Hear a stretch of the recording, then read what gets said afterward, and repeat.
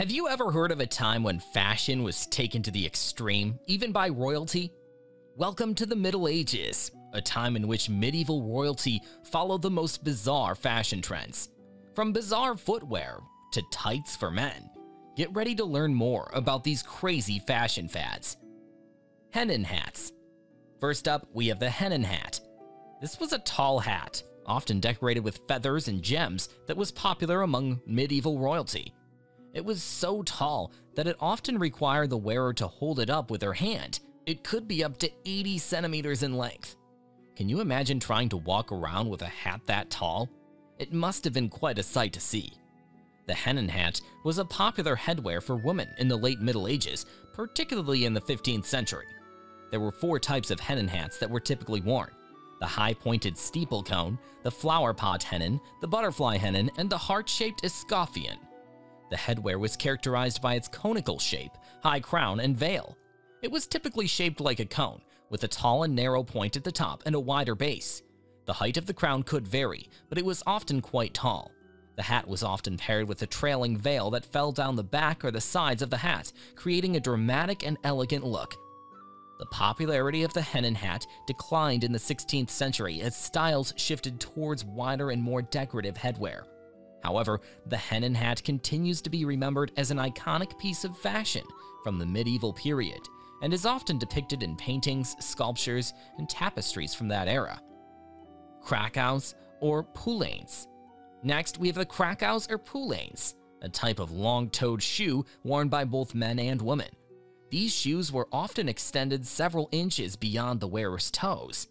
The shoes were named after the city of Krakow in Poland. Crakows were a symbol of wealth and status and were often worn by nobles and members of the upper classes.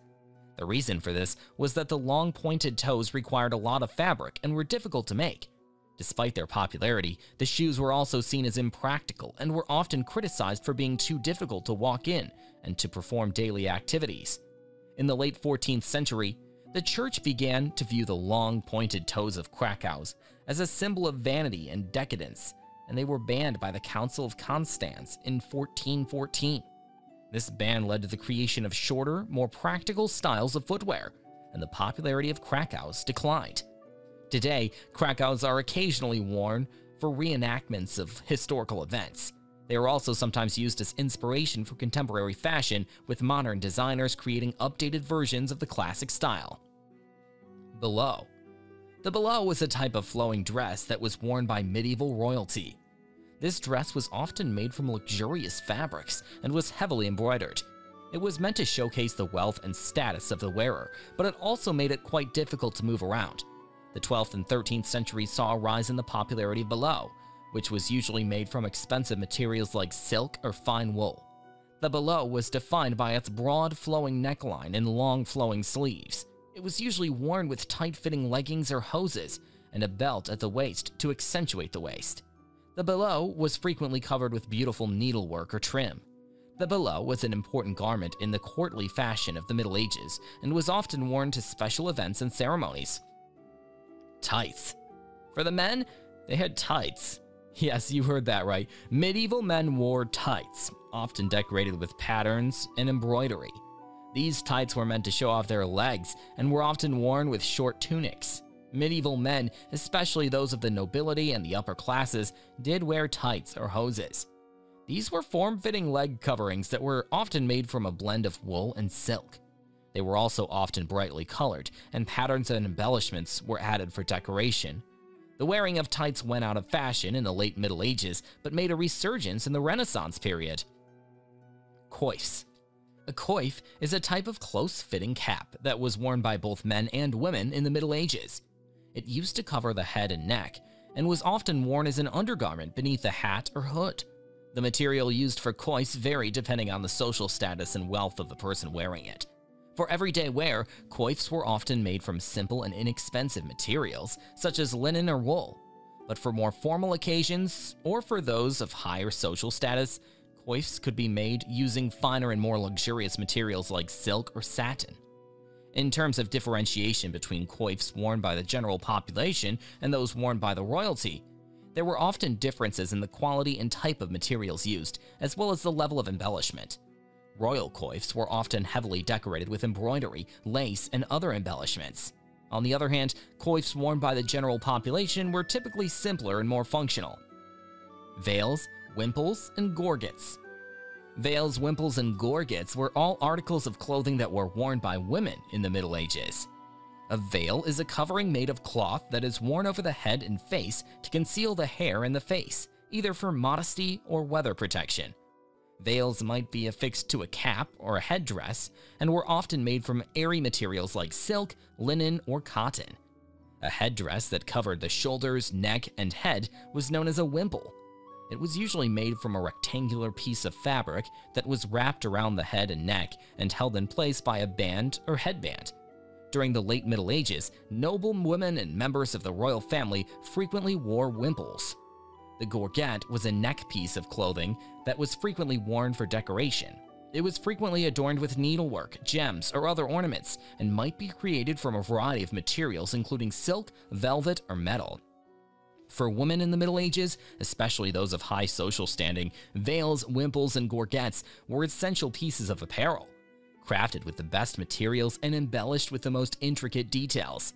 For example, regal women would wear a gorget made of velvet and embellished with fine embroidery, or a wimple made of silk and embellished with gold thread and gems. Overall, veils, wimples, and gorgets were significant pieces of clothing for royal women, since they could serve as a signal of their affluence and were frequently used to produce a dramatic and attractive appearance. Camel hair coats. Camel hair coats were another outrageous fashion fad during the Middle Ages.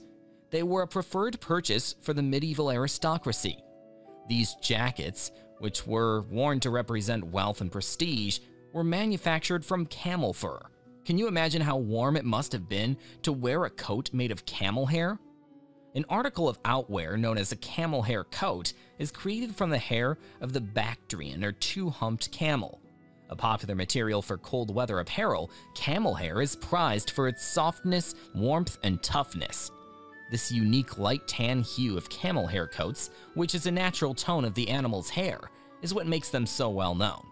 Usually, the hair is woven into a silky, opulent fabric that is used to create jackets and other apparel.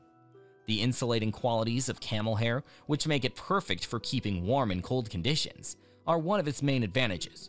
It also naturally resists water, so it can shield you from snow and rain. The hair also adds to the coat's beauty and sophistication because of how comfortable and attractively it may drape due to its soft and silky texture. Peacock feather hats. Finally, we have hats made of peacock feathers. These hats were designed to display the wearer's prosperity and position and were created from peacock feathers. They might have grown many feet tall and were frequently fairly huge. Since ancient times, the feathers with their vivid blue and green iridescence have been appreciated for their beauty and distinctive appearance in millinery and design. These are only a few examples of the bizarre dress fads that the medieval nobility adopted. These fashion decisions, such as tall hats and long-toed shoes, were intended to make a statement and highlight the wealth and rank of the wearer. That's it for today's video. I hope you enjoyed learning about the bizarre fashion fads of medieval royals. Thanks for watching, and make sure to hit the like button and subscribe to my channel for more videos on history and fashion. Until next time, see you soon!